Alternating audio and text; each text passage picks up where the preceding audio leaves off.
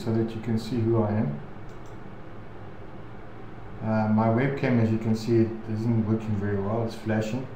So I just wanted to say hello everybody and welcome to this webinar. And now I'm going to try,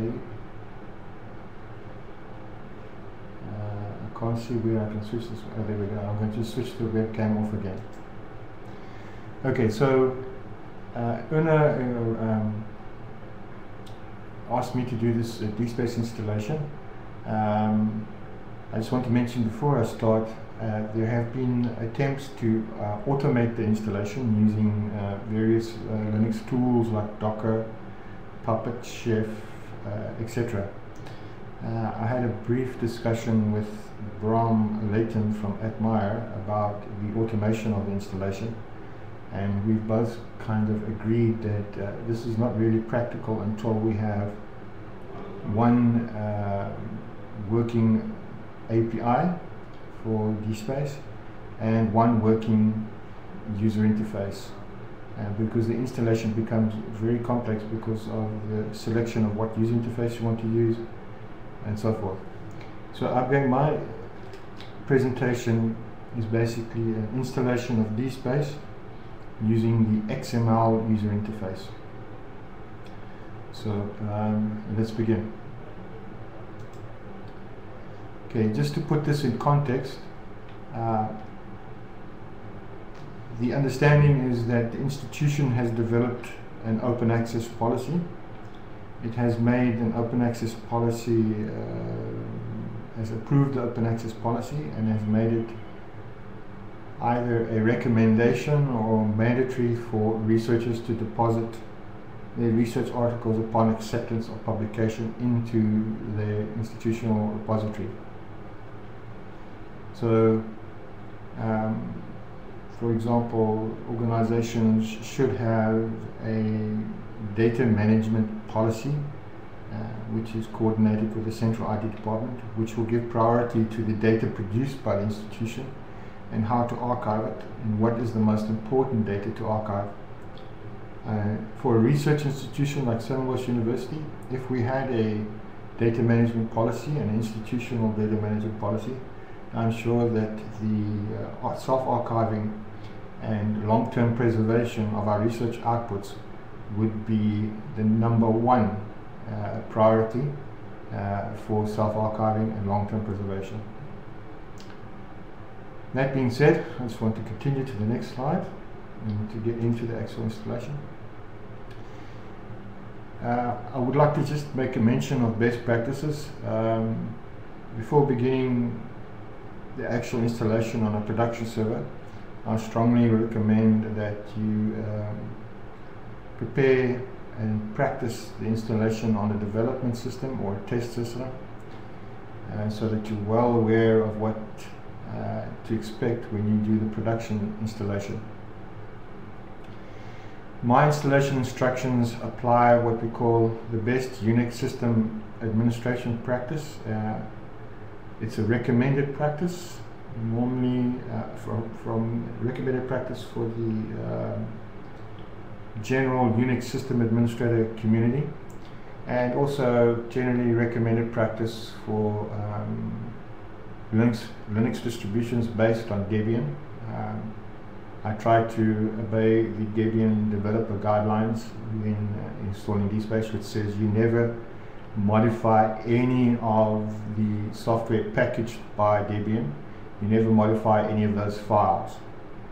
The other best practice that I have adopted is that because this is not software that is packaged by Debian or Ubuntu for installation automatically, I've made use of the home folder as the location for the data and the code. It also helps having the home folder in a separate partition for backups and for writing scripts and automating daily tasks. And then further on, the other best practice that I'm trying to promote is the use of a reference architecture, so that if you provide the reference architecture and you install according to my instructions, you have a much better chance of succeeding. DSpace can be installed on a Microsoft server and other Linux servers like Red Hat Enterprise Linux or CentOS or SUSE. My reference architecture is based on Ubuntu, and specifically based on the Ubuntu, what we call the long-term supported versions, which enables us to do planning for upgrades and installation. A long-term supported version of Ubuntu comes out every 2 years. So for example, next month, 16.04 long-term version is released and will be supported for 5 years with free security patches. And at the moment, I've standardized on all my systems on Ubuntu 14.04, which has free security support until 2019. The other best practice that I'm trying to implement in the installation of DSpace is to make the installation production optimized. In other words, we try to optimize Java parameters. We try to optimize the operation of the Tomcat Java web app server. I've removed the need for installing the Apache web server. It's an unnecessary overhead.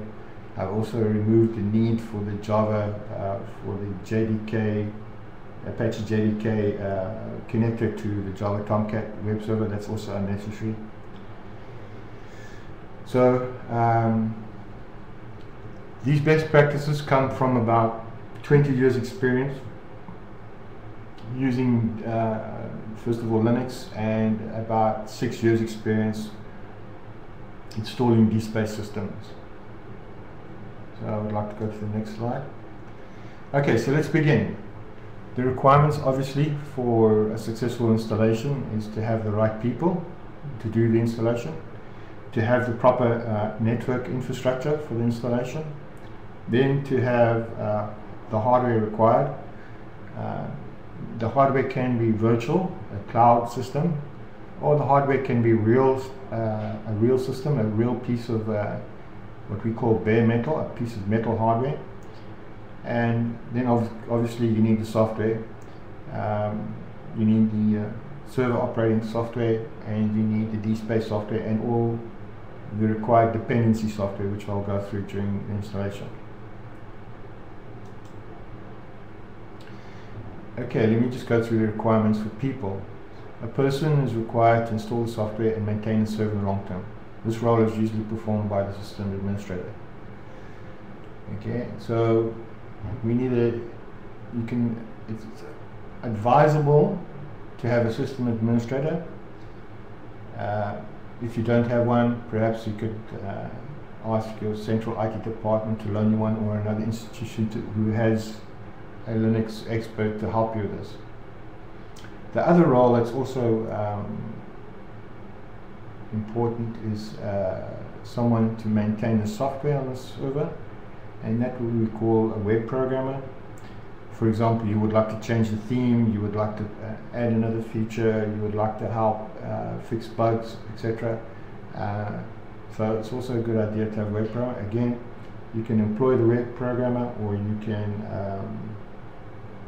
hire the web programmer as a consultant. If you hire these people, or if you source these people as consultants, these people can also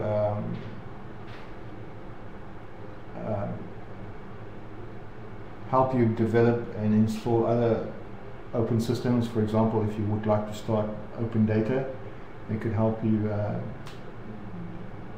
set up an open data system.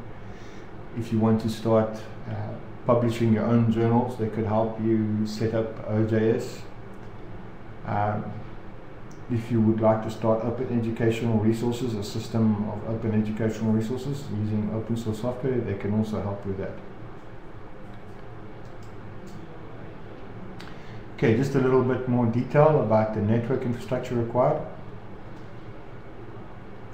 Ideally, you will have a institutional connection to some kind of research and education network. For example, in South Africa, we have a connection to via Telenet to the internet.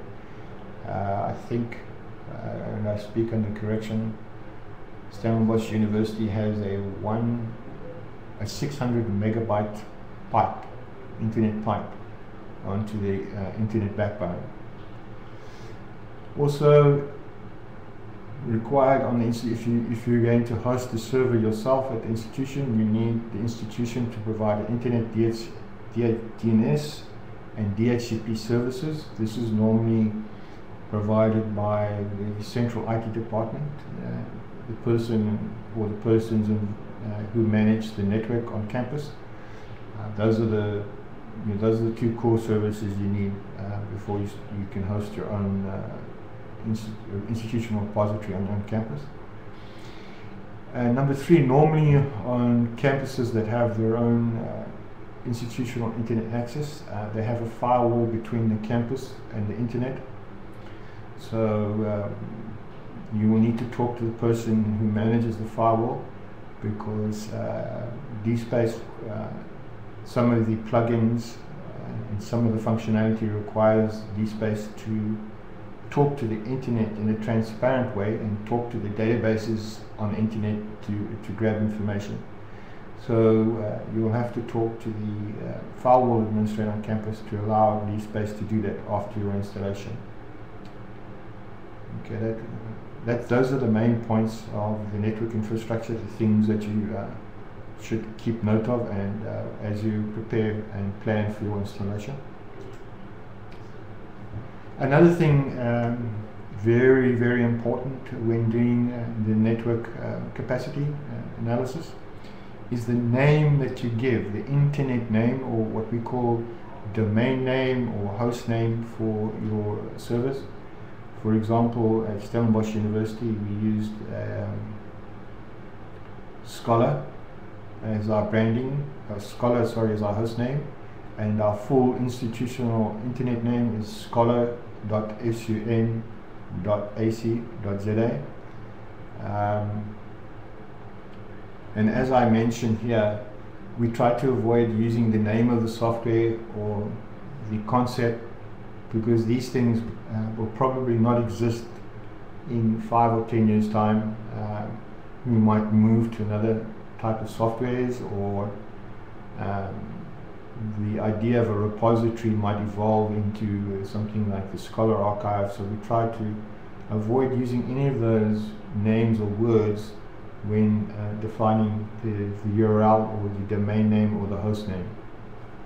The second thing is, as I mentioned there in the second paragraph, the software and AI concept are only the vehicles and should not define its URL. And also, when defining the name of the repository, what you want to give it the internet name is what function it will perform. If it's a cultural heritage archive, if it's going to be data management, if it's going to be a research outputs archive, that will help you decide what to call it. What I've seen on the internet, some of them have been very creative. They've used local names for example, archive. They've used the local, say, Swahili name to name their repository, and they've given it that same name in the URL. Another very, very important thing is for creating mind share and for marketing on campus for your repository or your archive, is to keep the host name or URL that you decide on as short as possible, so that you can that this becomes a memorable and easy to remember link that you can easily market to researchers and interested parties on campus. Another thing, when you look at the naming of your repository on the internet, is to never change the name. When you start with the name, please don't change it, because if you change the name, you'll be causing a lot of links that point to your repository to be broken. So please, when you're doing the planning for your installation or for your repository, take a lot of time and an effort and think of a really good name and URL for your repository. I'm just going to type in the chat bar the URL which we eventually decided on. It took us a couple of months, but it worked out very well for us, and it is being branded now. And basically, if you ask any student or researcher on our campus what is Sun Scholar and ask them to connect to Sun Scholar, they very quickly will type in that URL, scholar.sun, because it's quite easy to remember. It's an memorable URL, and it's a URL that it's just easy to brand. Okay, moving on. Right, the hardware, again, as I said earlier on, it could be, you could buy a real server, or you can buy a cloud server. And I just want to mention, we now run our repository on a Dell server, and we have a very nice punchy server with at least we've got, I think, 4 terabytes of disk space. We just upgraded our server, so now we have 4 terabytes of disk space. I think we have about 32 CPUs, and we have about 64 gigabytes of RAM. But we started off with a machine that had approximately 1 terabyte disk space that had approximately 12 gigabytes of RAM and 12 virtual CPUs. This specification should give you a working, fairly high performance repository for, depending on the amount of content you upload, for at least the next 3 years on average on the institution. So hopefully this gives you some kind of an idea when you're doing planning for your installation, what kind of hardware capacity you need. Right, on the software side, obviously first item is you need, and we have standardized on Ubuntu.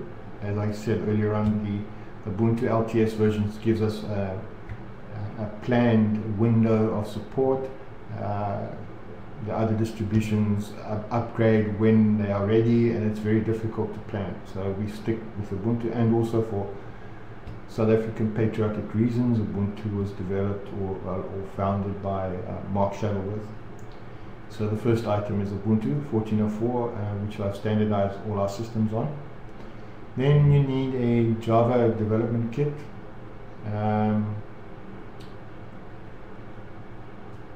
To be safe, I have installed most of the Java components on our server so that there is that nothing is lacking. Then the next major component on the software side is a database, and we have standardized on the PostgreSQL days. I realize that DSpace can also be installed using an Oracle database, but unfortunately it seems that Oracle is fairly expensive to maintain. This is anecdotal evidence, and please don't quote me. I do not want to get into trouble with Oracle. But we, as a strategy, we've tried to stay with open source software, and Oracle unfortunately isn't strictly and purely open source. So we've standardized on the PostgreSQL database. Okay, the next component of software. Obviously now you have a Java application, so you need a server that can present this application on the internet to users, and that's normally the Tomcat Java web app server. In addition, you want to communicate with your users via email on the internet, and with Ubuntu we standardized on the Postfix mail server. In addition, you might want to do some reporting, custom reporting and scripting. For that, we also DSpace is very, Ubuntu is very nice. Comes with Perl installed, and so you get Perl as a nice as a freebie when you use the Ubuntu server software. Okay, the next software issue. Then for building DSpace, it's very important to install or use the Maven I'm not a Java programmer, but I believe Maven does the compile of the Java components software, and then Ant does the deployment of what they call the compiled WAR files into, deploys it to the Tomcat Java Web App Server. So those are two very important components as well. And I've referenced the software versions on my reference architecture page on the wiki, which I assume you'll find on my wiki.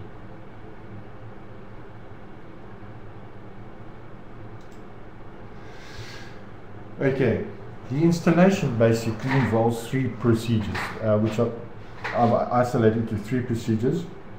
It is a long installation process if it's done properly. There is a quick installation process, but it's not optimized. It could be difficult for you to optimize it for production purposes, and it'll be difficult for you to modify the code. If you standardize on the procedure that I have on the wiki and use the reference architecture, it will also be simple for you to create several systems and transfer, for example, scripts and code between them, because now you've standardized the installation. Okay, so the three procedures for the installation is firstly to install the server operating system. Once you have installed the server operating system correctly, then you need to install the required software to be able to build and compile and deploy the DSpace Java web applications. And then finally you install DSpace and configure it and compile and build. So I'm going to briefly go through the three procedures of installing DSpace. We may later on be able to provide a video of me actually doing an installation, but we've decided not to do it online because of bandwidth problems. So I will be recording an installation of DSpace 5.5, and then and I myself will decide where we will deploy it on the internet, and hopefully it will be a place where it will be fairly easily accessible, something like YouTube. Okay, so the first step of the installation is the server operating system, and as I said earlier on, we have concentrated on the Ubuntu LTS version. When you're doing the Ubuntu server operating system, please take note of the host name, and please have that ready and prepared before you do the installation. As I said earlier on, try to use a host name that is marketable, short, memorable, and that will be persistent, and that you won't forget. It will be a name that you can easily mark, and a name that you will not change, because you want to maintain your link persistence. Then second of all, during the server installation, another thing to be very wary of is stay aware of is the partition management. That's how you slice up the disk for the best availability and performance. There are some best practices which I have highlighted on my wiki. Then the third thing, very important thing to remember doing the server operating system, is to create a DSpace user account in the home folder for that. They are very important. Everything lives in there. That's where your asset store will live. That's where the custom code and the web applications will live, and that is where the Tomcat web app server will look for the web applications. Okay. Then the second step is preparing the server operating system, and basically that means installing a Java development kit, installing the Java web app server, installing a PostgreSQL server,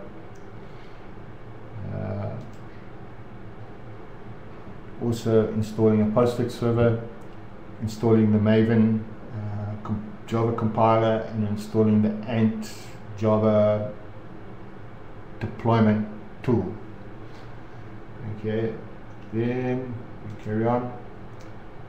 So the last procedure is then actually installing the DSpace software. So that basically follows this procedure. You get the DSpace software, unpack the DSpace software, and then configure the DSpace software.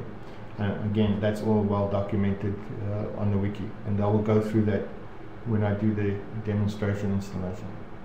But these are things that you should take note of. I just want to go back here that the big thing to remember is that the installation in names, you must go through these 3 procedures, and once you complete them, you will have a successful installation. Okay.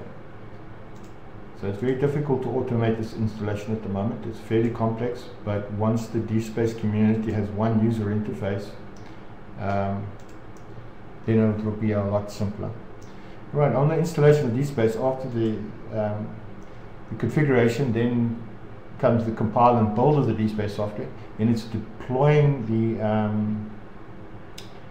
the appropriate web applications to the Tomcat web app server, and then testing your installation, testing the DSpace database connection, and then testing the ability of the DSpace application to send email.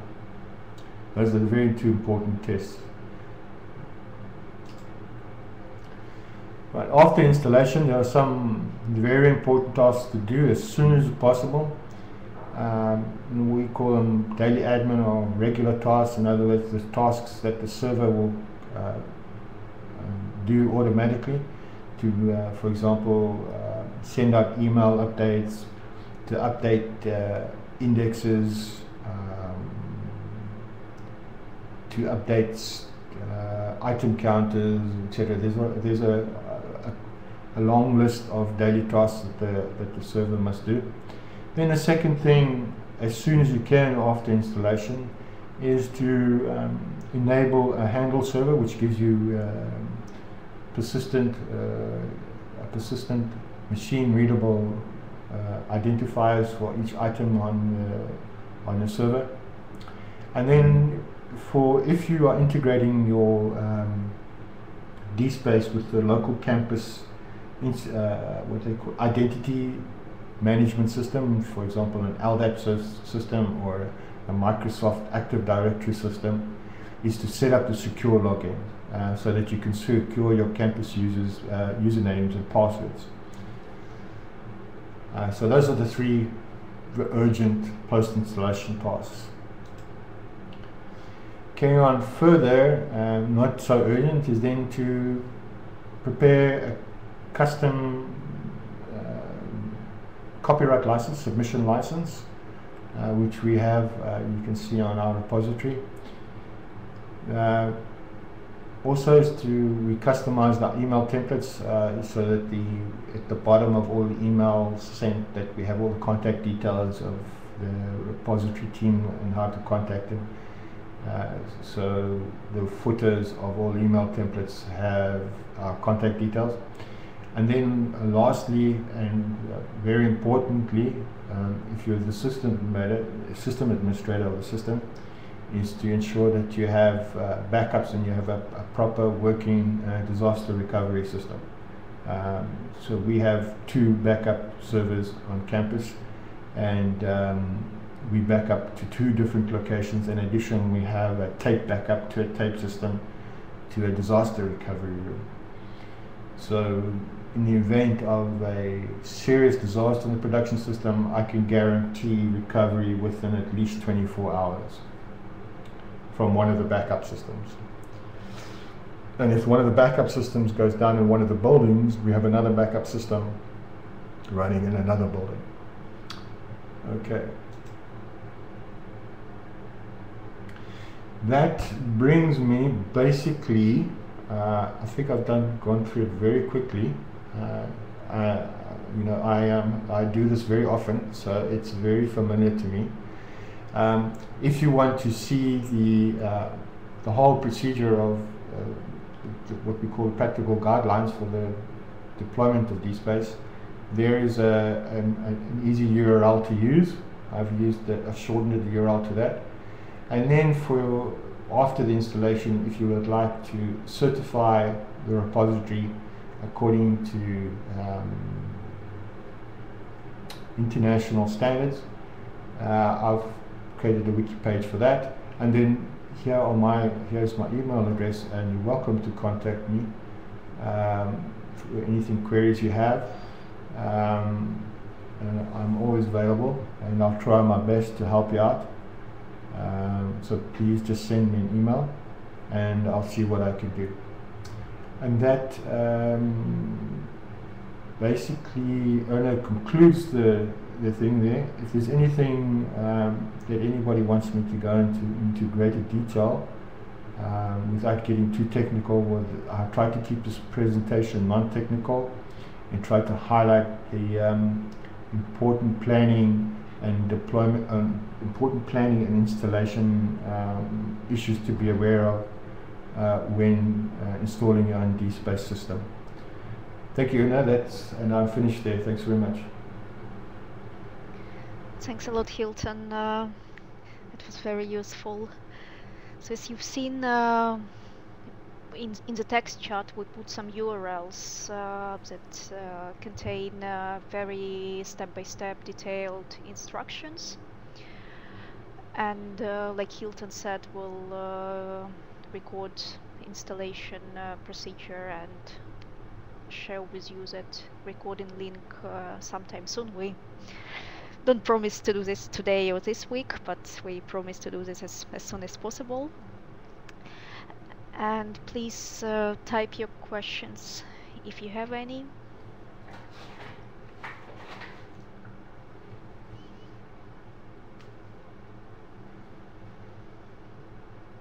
I think everybody's waiting for the installation videos. Not today, I'm afraid. And I would also like to advertise our next webinar. So it's going to be on Friday, April 15th, same time. And we will talk about essential post-installation tasks, how to make the DSpace repository your own. And we'll talk about daily administration, optimization for search engines, handle server, internet security, disaster recovery, then research authorization and identification, some more customization issues. So it will be the next step. And then we'll also plan webinars on how to upgrade DSpace, because many of you already have your DSpace repository. So if you want to upgrade yours, please attend them. And a tentative date for upgrading DSpace webinar is April 20th, same time. And then we'll have some more webinars about system administration and customization. But I'll send you all those details in the email. So, Hilton, there are 2 questions. Other instructions on how to install on a Windows server. And Jagadish is asking, is it possible to install in Windows server? It is possible, and I'll provide a URL to DSpace documentation which talks about this.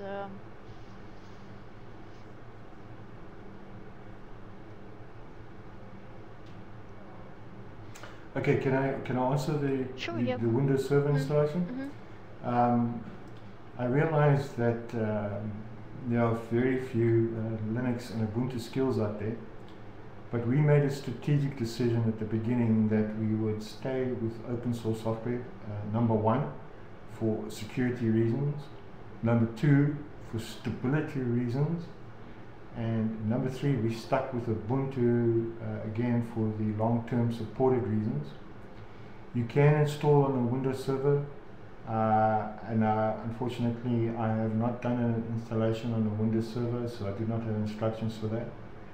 But you could use basically the same, it would follow the same procedure basically, is install the operating system, which is the Windows server, then install all the, you prepare the server with all the softwares, it's basically the same idea, and then you do the DSpace installation.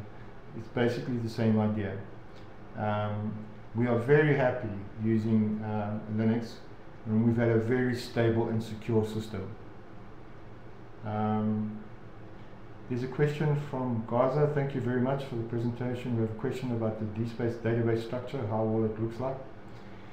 I just want to mention there's been a great improvement with the installation of DSpace when it comes to the database. The database structure is now automatically upgraded. There are no manual, you do not have to run any manual commands now to upgrade DSpace. But this is only available with DSpace versions 5. Okay, there's a question from Tanzania. In addition, if we can have a session on configuring I can do that. Will just please send us an email later on so that I'll make a note of that, to make a special note of how to enable that interface or configure that interface. And slides, okay.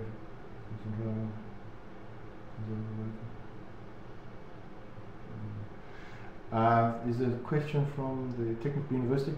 No, the installation, the presentation doesn't require any particular browser. In my when I do my demo installation, I'll be using a virtual box, and I'll be running a virtual server inside the virtual box. So I'll try to use the screen casting or screen recording software available with Ubuntu. I haven't done it before, and that's why I'd like Anna to give me a week or two to experiment with it until I can get the best possible video optimization, and hopefully it'll be able to be uploaded to something like YouTube. Maybe i4 has a corporate YouTube account where they can upload. YouTube also is nice because then you can have a permanent link to the upload. And then there's another one, yes, you can form it. Alright, that concludes my answers, Anna. Yeah, and about the recording, I was thinking maybe we can set up Google in there, and then we can do live demo, and it will automatically go to YouTube, to iPod's YouTube account. But I'll discuss this with our technical director and get in touch with you. And I think configuring OAPMH is a topic for the next webinar with Nathan. Okay. So it's Friday next week, same time, when Nathan will talk how to configure how to enable OAPMH. Yeah. There's a question from Gaza. Is there any configuration steps to connect DSpace with Google Scholar? Yes, there are. And I've got it documented again on the wiki. It's normally a post-installation task. It requires you to create normally a Google Webmaster account, tell Google that you have this account, you have this website, send them the details of the tracking. There's also, you need to make sure that there's a whole, we could spend a topic on optimizing DSpace for Google Scholar. There's the site maps as well. You must have proper site maps. You must also make sure that each item has the proper Google Scholar meta tags, etc. But it's on my wiki. Later on, if I've got time, I'll try and post the link to that page on the wiki. I think it's also a topic for the next webinar, search engine optimization. So Friday next week. Okay. Nathan was going to talk about this. Right, there's a good question from Kampala. Which is better, XML or JSP user interface? That all depends on the expertise you have to support the interface. The Java JSP interface requires a good Java programmer. The XML user interface requires a good Web 2 programmer. I like the XML user interface. It uses the latest web technologies. But with DSpace 6, there's only going to be one interface, and hopefully that will allow us to take advantage of all the plugins available. So for example, Chris plugin from, I think it's Synestia, the Italian service provider, is only available on the JSP user interface. So again, on the technical side, there used to be performance trade-offs, but they're basically the same now. So it depends on you, really. There's another question from Belarus. Configuring Tomcat is wow, that's I have the I think Erna posted up the optimization page. Again, I have an optimization page on the wiki which deals with what optimizations I've made enabled on Tomcat for what I call a production version of DSpace. That's me finished there. Thanks, Erna.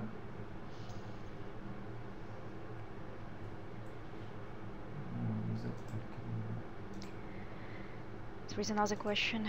Can DSpace work with other metadata formats? Yes. Previously, DSpace 5, it can. You can it comes up with different metadata form schemas, and when you're talking about formats, I'm assuming schemas. You could do it with 4, but it wasn't well advertised. But with 5, DSpace 5, they've made a lot of effort to make sure that other metadata schemes can be used. Okay, from Kenya, can you administrate the DSpace server using Webmin? Yes, you can. You can administrate the components of the server. For example, you can administrate the PostgreSQL server. You can administrate, if you're using Ubuntu, you can administrate the software installations. I'm not sure you can administrate the Java Tomcat web app server yet. I don't know. I haven't used Webmin on a server, but I think theoretically if Webmin does Tomcat, then yes, it can be administrated.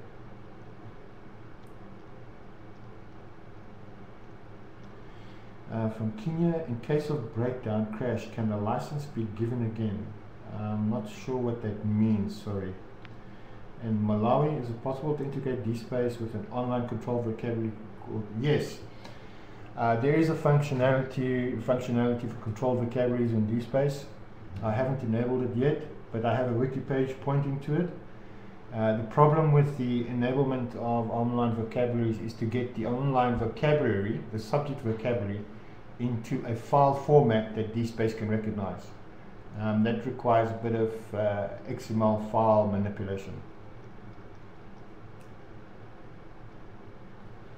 Okay, that's the questions over, I think, Yeah, let's see. Perhaps Sarah could clarify which license she meant. Yeah.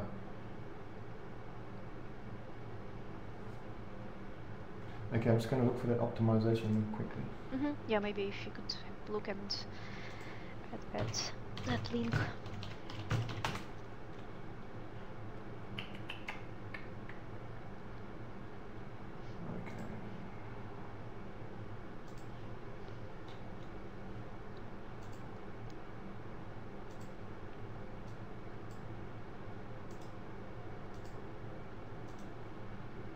Okay, I'm going to post the link into the chat bar. But with the presentation, the next presentation, I would like to go into more detail of what optimizations we did in the post-installation wiki. The next next post-installation webinar. I'll go through those optimizations. There is a question from Fred. Fred, can I do a mock installation as well? Yes, most definitely. And I suggest practice as much as you can with that before you do the production installation. The production installation of DSpace I've documented on the wiki, the things to watch out for. So please read the wiki before you do a mock installation so you can practice a production installation. Is it possible to migrate from Greenstone to DSpace? Theoretically, yes. I think I found some scripts that does the Greenstone export. DSpace is standardized on interoperable export and import formats. So if Greenstone can export in one of those formats, theoretically it's possible to import to DSpace. Okay, Kapala, how can we secure our DSpace server from intruders? It depends what you mean by intruders, but what we have done is we've enabled the firewall utility on our Ubuntu server. So we only open certain ports to certain people. The other thing is we've limited the number of user accounts on the servers, so I monitor that. And also we have enabled secure connections to our DSpace server using an SSL security certificate. I'm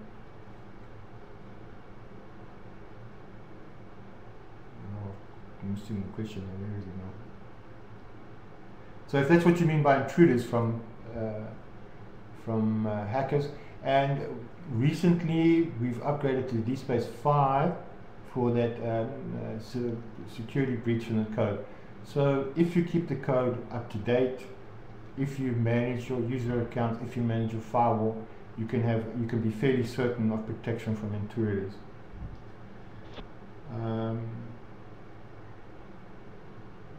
Then there's another one there.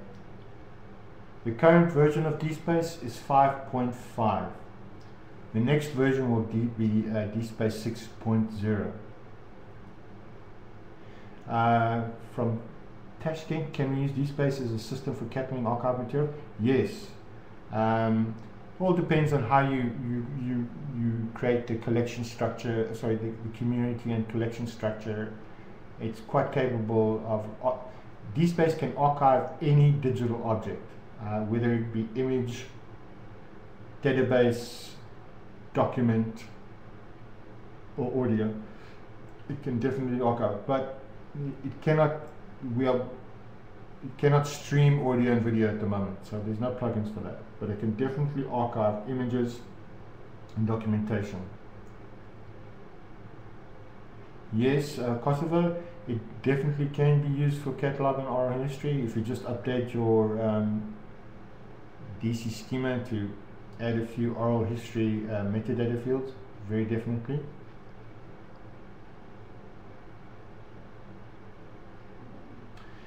Okay, from Ghana about Active Directory. I'm sorry, I haven't done an Active Directory integration, but I have done an LDAP integration, and I'll show you the LDAP integration, which might help you. I'll just send you the link.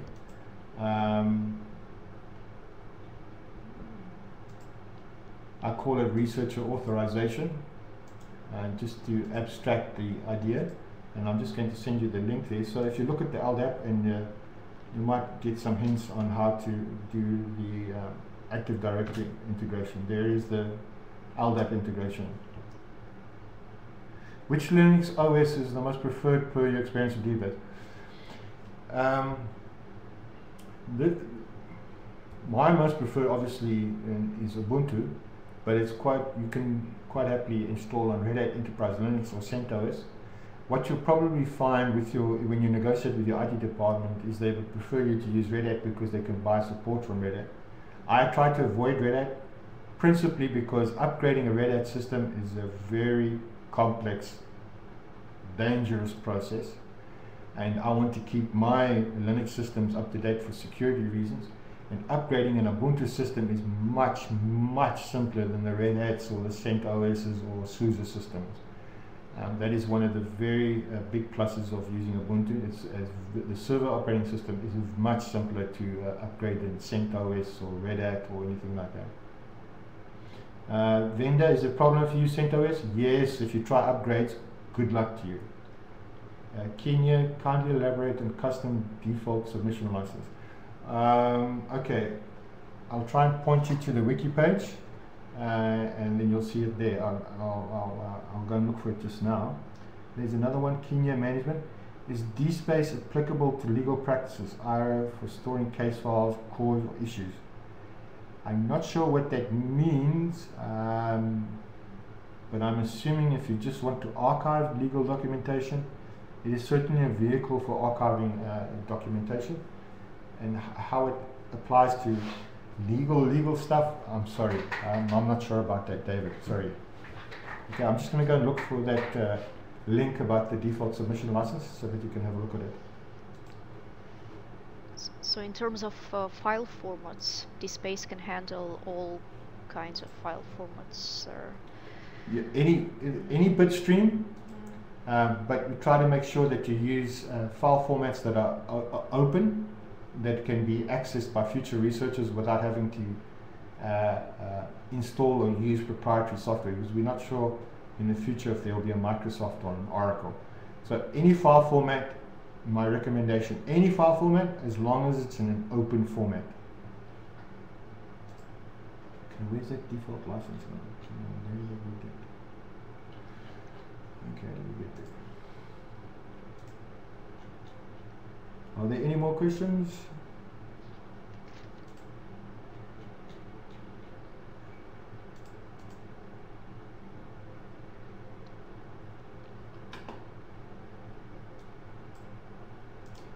Okay, I found the link to the license page. I'm just going to put it up there now. It should be there, our example of our default license. And I will email you the chat with all those links, so don't worry about copying all of them right now. I'll send you an email with all those links. There's one from Technical University, Benjamin. Talking of strength, what are some of the challenges observed from the DSpace that we should look into? Strength, what are the challenges observed from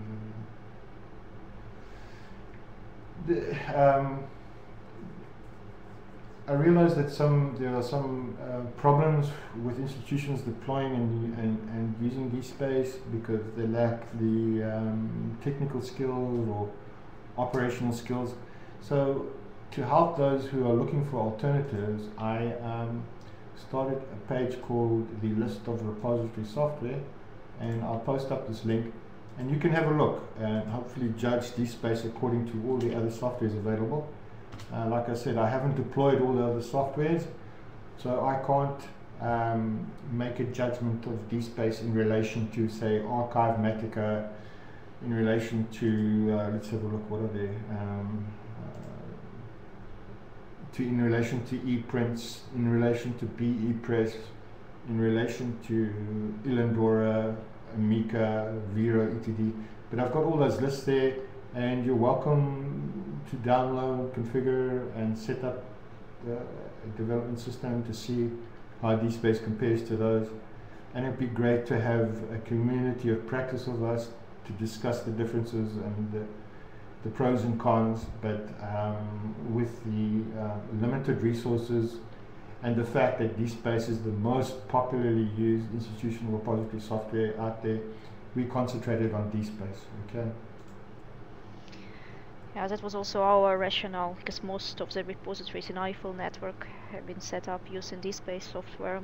That's why we are running those series of webinars about DSpace. Okay. Any other questions?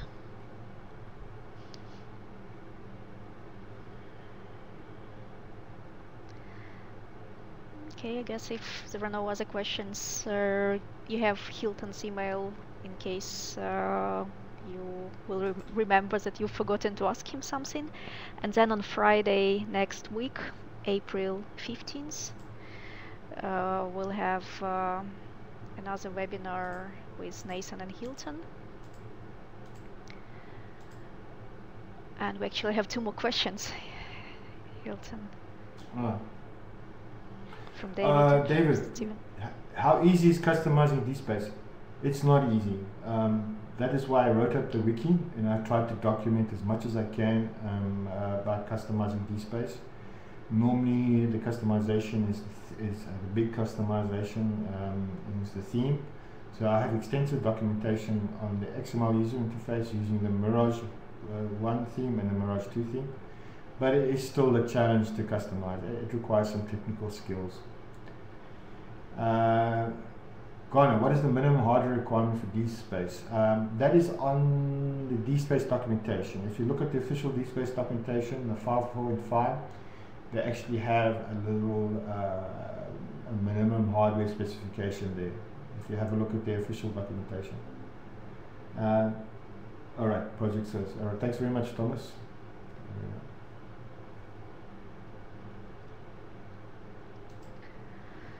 Thomas has also suggested to have a similar webinar in French language for our French-speaking participants, and we're currently looking for a speaker who would be as good as Hilton, because unfortunately Hilton doesn't speak French. I can do parlez-vous français. I'm afraid it's not enough. That's about all I got.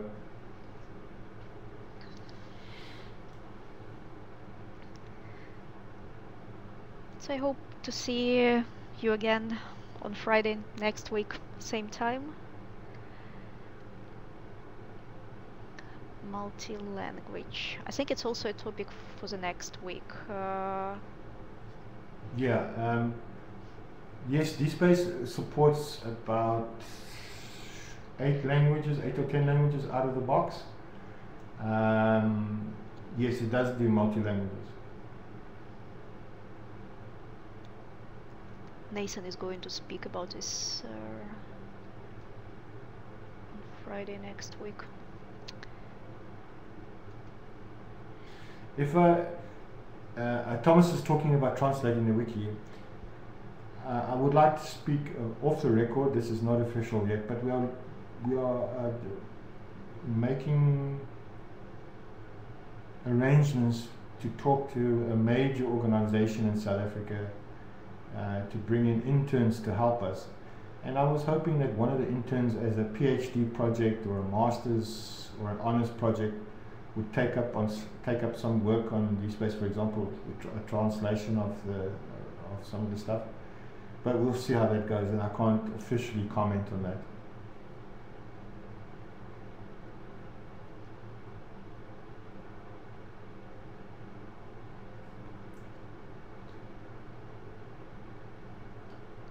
Okay, that's me enough. I finished. Thanks very much. Thanks a lot.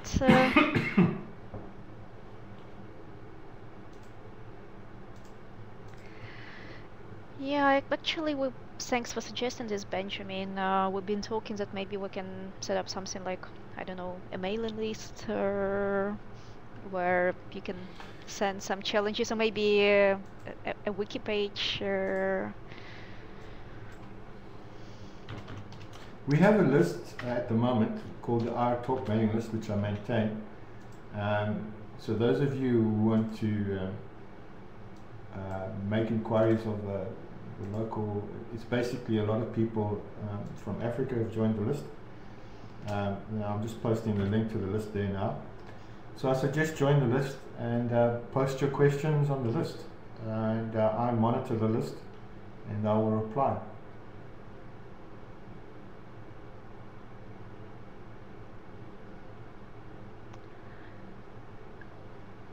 And if you need a special page where you can register this, maybe it could be just, I don't know, a shared Google Doc, which we'll create for the purpose of those webinars, where you can write your feedback.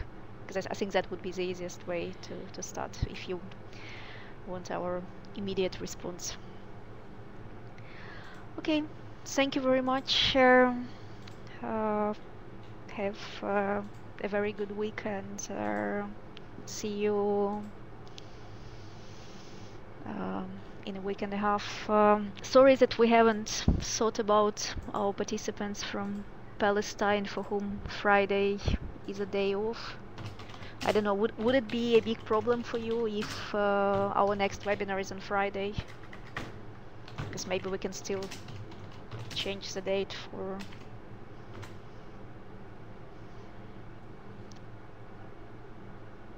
It's okay.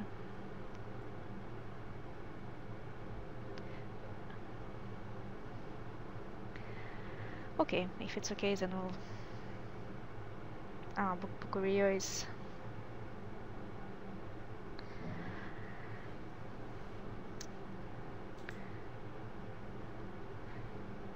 Okay, let us discuss then with our other presenter Nathan whether other day would work for him, because I can see that for some people Friday is not very convenient.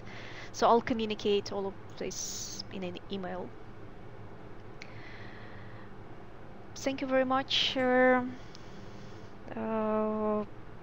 I'll follow up via email with everybody with slides, recording, next webinar date, Google Doc for questions and comments. Thank you. I'll be ending the session soon, and I'll stop the recording.